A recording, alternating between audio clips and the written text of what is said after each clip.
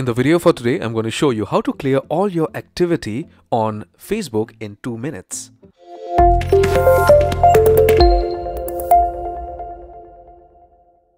This procedure is common for both Android and Apple devices, but I'm going to show you how to do this on an Android device. This could also be done through the Facebook website. So if you want, you could just follow the instructions, remember the steps, and just log into your account on facebook.com and clear your activity out there also.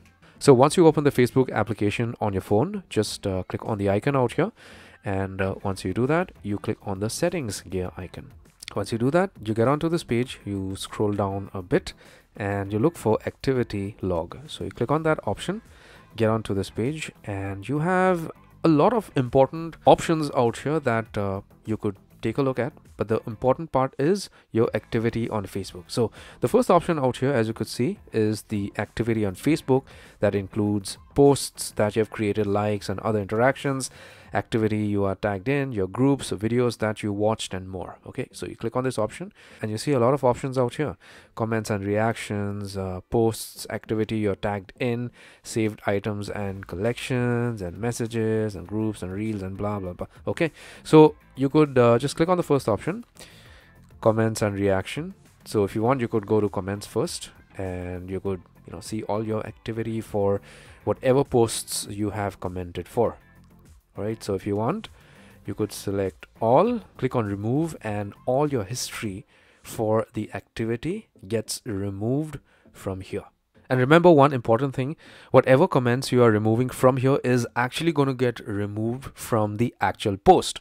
Likewise, if you get back, click on likes and reactions. If you want, you could clear your activity log. You could come clean totally. So if you want to remove a like that you put on a post, you could just select that and you could go ahead and click on remove. That like is going to get removed from a post. Get back, you could select the next option, your posts, photos and videos, check-ins. You select the first option. So whatever you want to remove from your account, or wherever you have posted photos, you could just select that option, or you could select all and you could remove everything. So you could select everything and you could send it to the recycle bin. Whatever items you send to the recycle bin is going to remain there for 30 days. Within 30 days, if you want, you could go ahead and restore it back. But if you do not, after 30 days, it is not going to be there anymore. It's going to get completely deleted. Okay, so you could clear off your posts and whatever photos and videos like that, your check-ins, everything you could clear off from here. Okay, your activity that you're tagged in, if you click on that option, photos and videos you're tagged in, you could remove yourself from different posts that you are tagged in.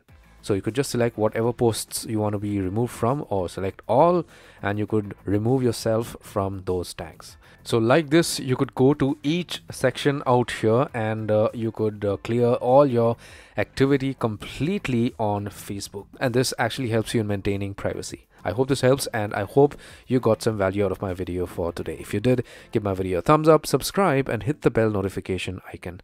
Take care, my friend.